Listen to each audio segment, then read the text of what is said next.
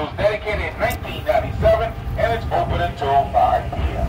We're going to go through some cast iron gates that date back to World War I. The emblems on the gates are the emblems of the four branches of the military. The Army, the Navy, the Coast Guard, and the Marine Corps. The Air Force not dedicated branch of the military until 1947.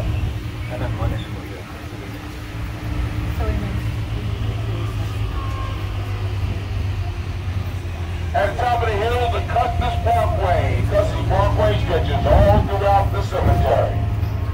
In just a moment, I have you look down the Custis Parkway on the passenger side of the vehicle. Behind the walkway coming up, you will see 2 rows of grave markers. The last grave marker in the back row on the left-hand side Arlington is for civil rights Cemetery. icon Medgar Evers. He was a technical sergeant in World War II, participated in the Normandy invasion. He was the first field secretary of the NAACP in his home state of Mississippi, investigating hate crimes, including murder of Emmett Till, and that may have led to his assassination in June of 1963. He was buried here with full military honors. Now let's make the turn coming up. I'm going to have you look on both sides of the tram, and you'll see the seemingly endless row upon row of uniform grave markers stretching about in all directions. They're provided no cost to family and loved ones by the Veterans Administration. They weigh 230 pounds and are made of Vermont marble. Now, one of the most famous military battles in history began on February 19th, 1945. The Battle of Iwo Jima. The Battle of Iwo Jima took place on a small island about 600 miles outside of Japan. 80,000 Marines would go to storm that island. They had to face 2 obstacles when they got there. The first obstacle was the island itself, because Iwo Jima loosely translates as Sulphur Island, and the stench there was indeed unbearable. They also had to face some 20,000 Japanese troops that were entrenched on the island.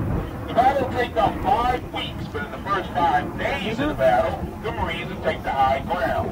They would plant a small flag on a domed volcano on the island known as Mount Suribachi. The response to that was immediate and overwhelming, so much so that a larger flag had to be placed on the volcano to show the world the Marines had taken the high ground. 6 Marines would go to plant that flag, and along with them was the Associated Press photographer, Joe Rosenthal. He would snap that very iconic picture that you may have seen, one of the most famous pictures in all of history, earned Joe Rosenthal a Pulitzer Prize and became the vision and inspiration for the United States Marine Corps War Memorial created by Felix the Welder. 2 of the flag races are laid to rest here at Arlington. Sergeant Michael Sprank in Section 12, Corporal Hayes in Section 34. Now, come up on the driver's side will be Corporal Renee Gagnon, originally thought of to be one of the 6 flag raisers at Iwo Jima, but further research determined that he was not.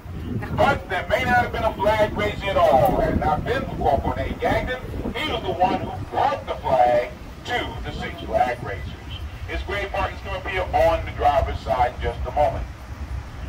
And just a reminder, the United States Marine Corps War Memorial is outside the cemetery, so if you decide to get off at this location, you'll have a short walk to that memorial. Now, come up on the driver's side, look for a black grave mark come up near a tree that has black lettering on it. I said a white grave mark has black lettering on it, and has a plaque in the back for Corporal Renee Gagnon, the man who brought the flag to the 6 flag raisers. Thank you. Ladies and gentlemen, this is the first stop on our tour, the Orden Whitesell Gates that leads you to the United States Marine Corps War Memorial. If you're leaving us here, please watch your steps to do so. Make sure every ticket's out and personal belongings with you, and enjoy the rest of your time at Arlington Cemetery. Thank you. Ha? Dire ako? Oh, dala ko na.